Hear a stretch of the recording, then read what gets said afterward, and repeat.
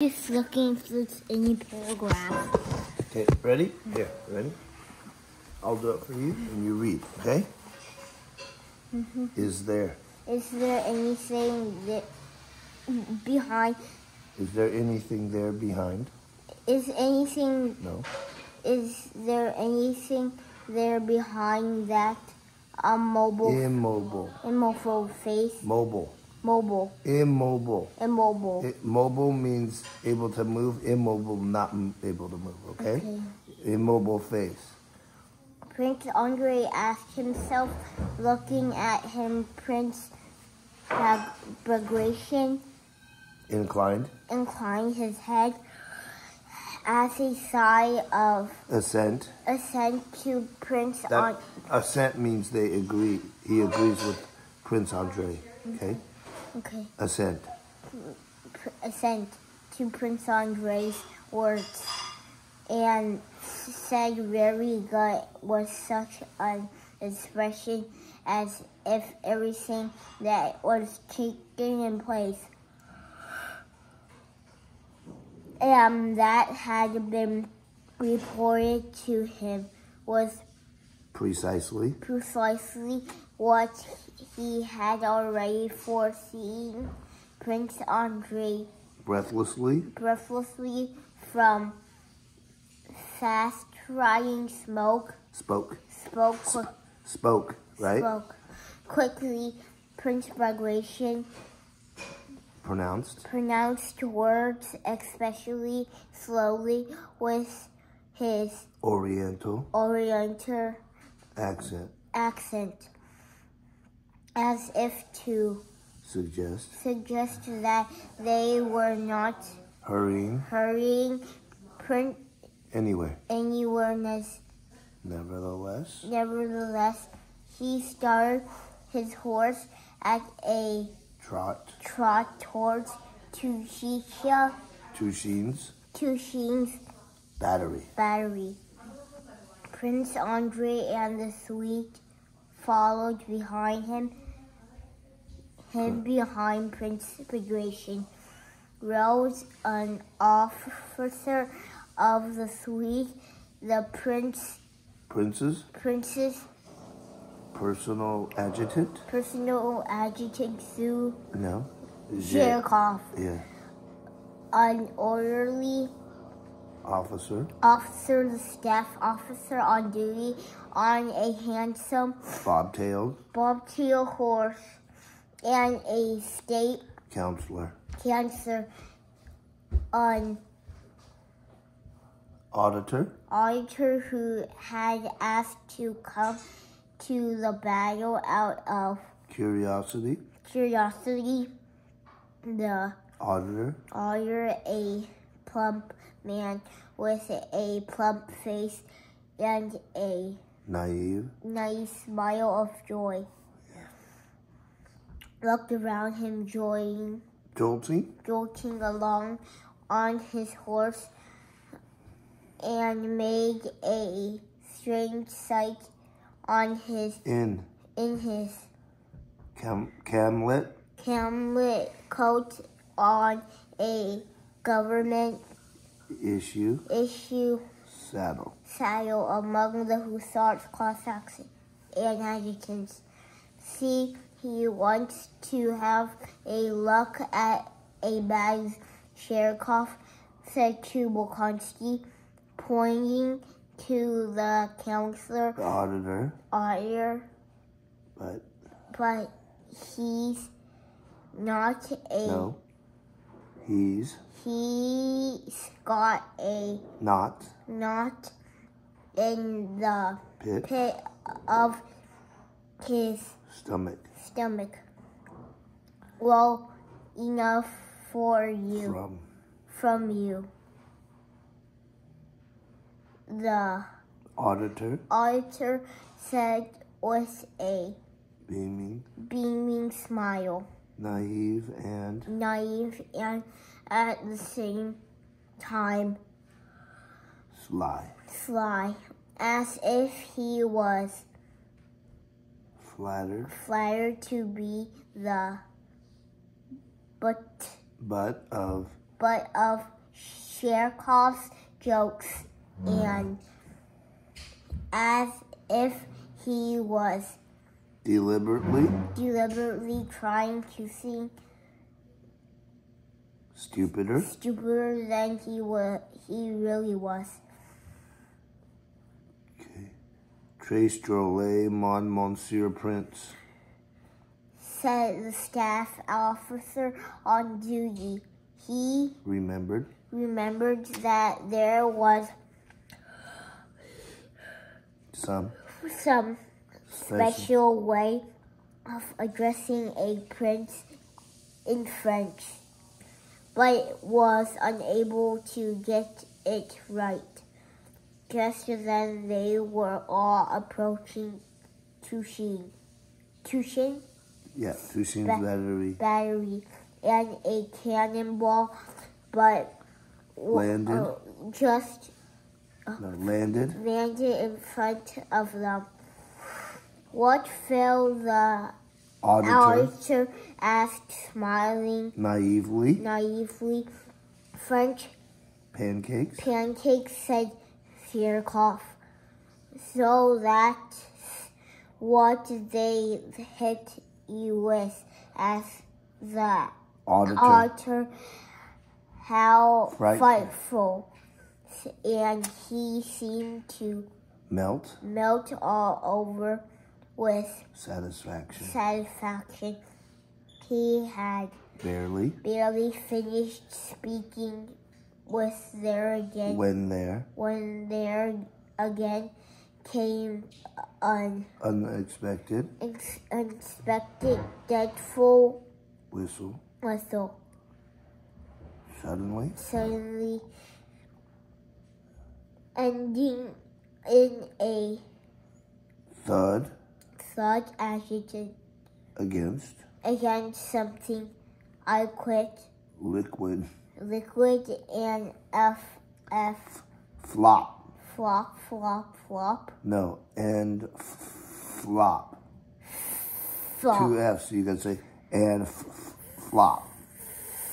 Flop. Yeah. A Cossack riding a little to the right and behind the other. Yeah. Crashed to the ground with his horse.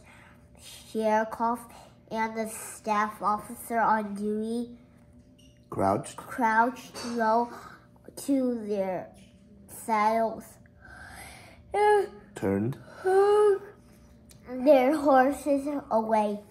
The otter stopped in front of the Cossack, examining with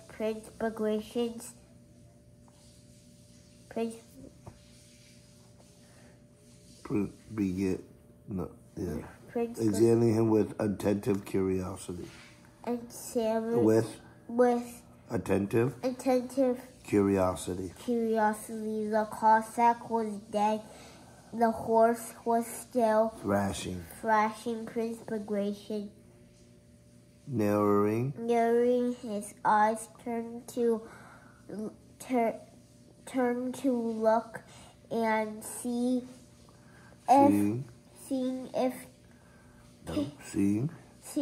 the cause of the confusion, looked away indifferently as if saying, is it worth bothering with such stupidities? He stopped his horse away. A good rider does bend over a rail and straightened the sword which had caught in his felt cloak. The sword was an old one, not the kind men were now. Prince Andrei recalled the story of Suvorov. Yeah. Kiss. Okay. Had made a gift from his sword to Bagration in Italy. Italy. Up to the battery near which Bolkonsky had studied when he Examined the battlefield. Whose company? Whose company? Whose company? Prince Bagration asked a worker standing by the caissons. He asked whose companies. But essentially he was asking you. Scared. There are you, and the fire worker understood that.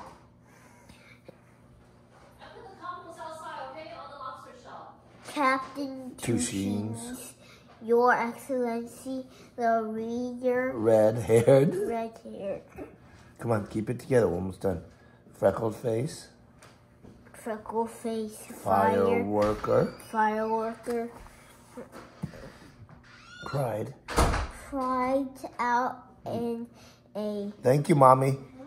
Merry voice. Snapping to attention.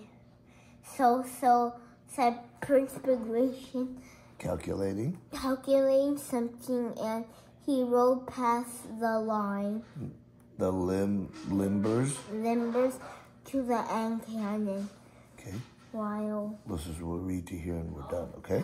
Come on, focus. While he was on his way there, a shot rang out from his cannon, defeating him and his suite, and in the smoke that suddenly surrounded the cannon, one could see the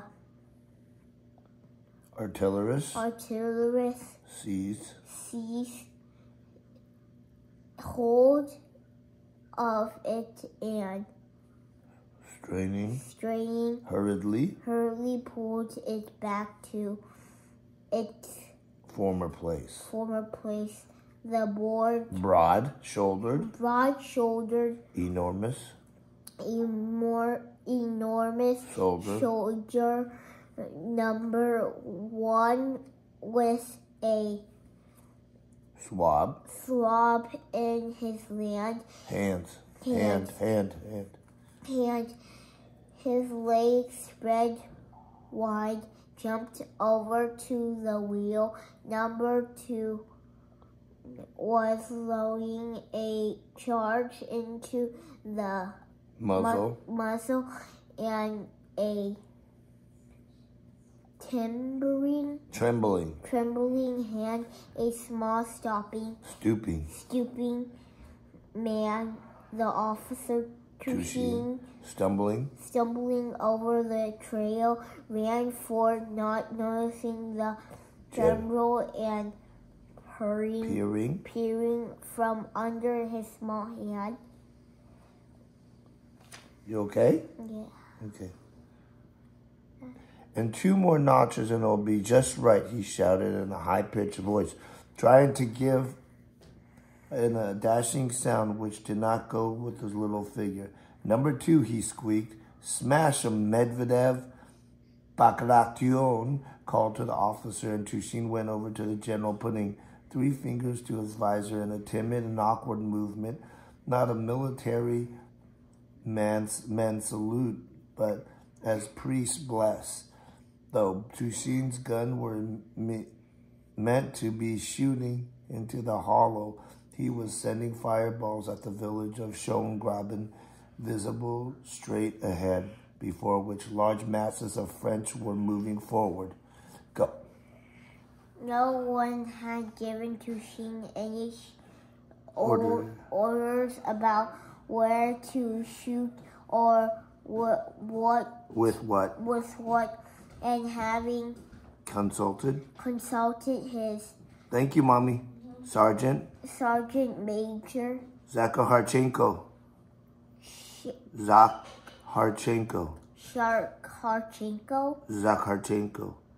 Zakharchenko.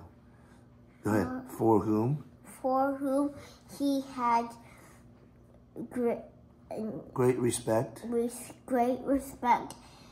He had decided that it would be good to set fire to the village.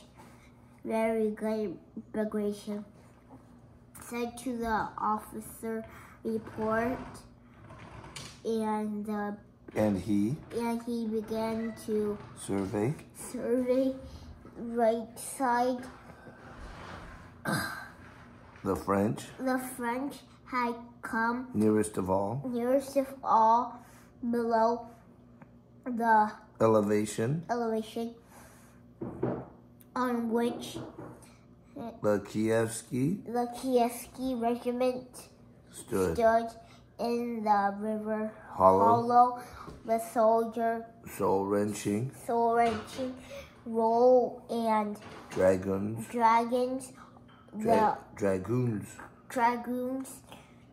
The officer of the suite pointed out to the prince a column of the French turning our flank to the left.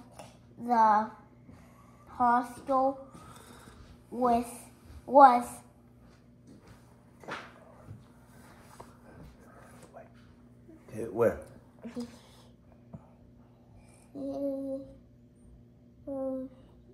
Here. Limited.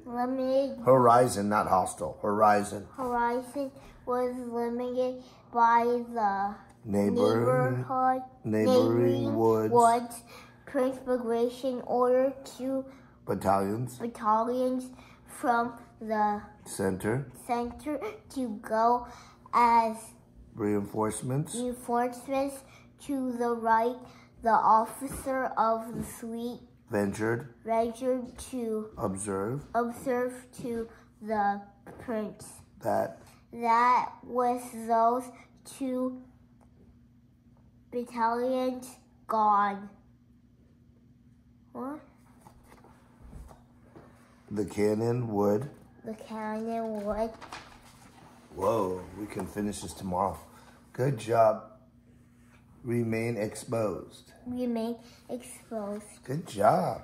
Great reading. Okay, put this back. We'll read tomorrow night, okay? Okay. I'm going to pick you up, or maybe we'll